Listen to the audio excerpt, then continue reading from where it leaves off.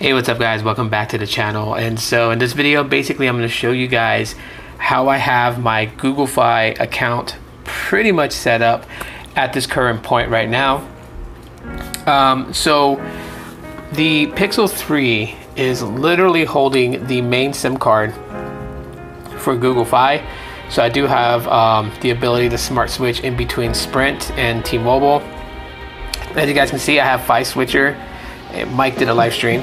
There you guys go. But I do have Fi Switcher right here. It tells me which network I'm connected to, what LTE band I'm connected to, all that good stuff. And then you can actually force switch in between Sprint, T-Mobile, and US Cellular. So this is pretty much my setup on my Pixel 3. I put my main Google Fi SIM card in there.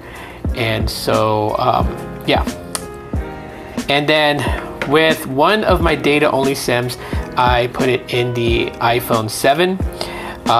So literally I have Hangouts because I am using Hangouts as my all-in-one messenger on the iPhone 7. Now what's really cool about this is that while I'm using Hangouts as my all-in-one, so it's my phone calls for Google Fi, my text message for Google Fi, and chat,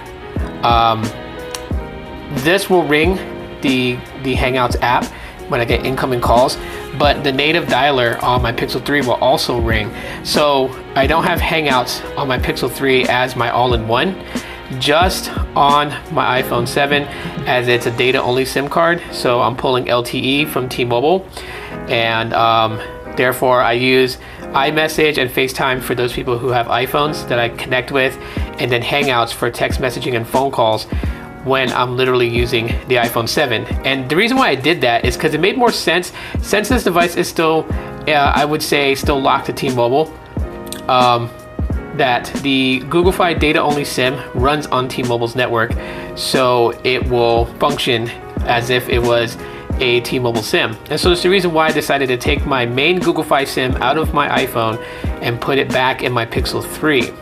Now, if you guys are wondering what I did with Visible, Visible is currently in this device.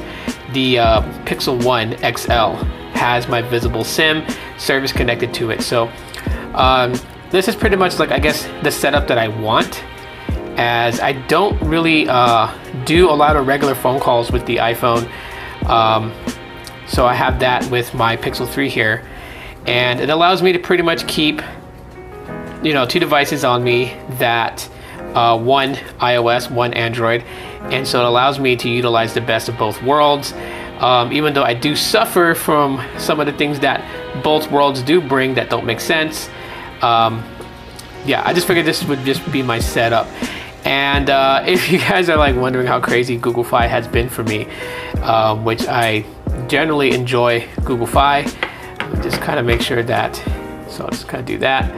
But yes, as you guys can see, if I was to manage 5, I basically have 4 data-only SIM cards, and yeah, so basically a 5-line family plan, and I'm only paying $70 plus tax for 1 line on Google Fi. So that's the reason why that I went back to Google Fi, especially when hearing that they were going to drop an unlimited plan. It's actually been working out pretty good. As a matter of fact, so far with every member on my Google Fi plan, literally we've only used 13.99 gigabytes.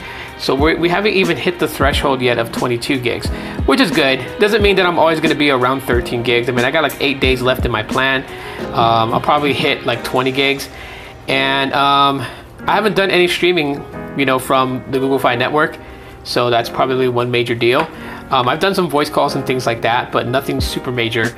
And yeah, I'm quite happy with this.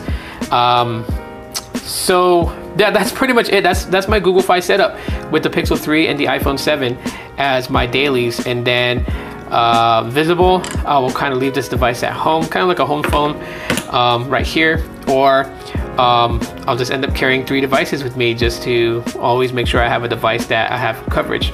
So anyways guys, that's pretty much it for my quick little Saturday night video. If you guys enjoyed what I have to say, smash that like button to let me know. It really helps the channel out, and I really would appreciate that. And if you just subscribed, I appreciate that too. If you haven't subscribed, then please subscribe and also hit the notification, and you guys will be notified when I upload new videos regarding tech or whatever I'm talking about. But until then, thanks so much for watching, and as always, aloha.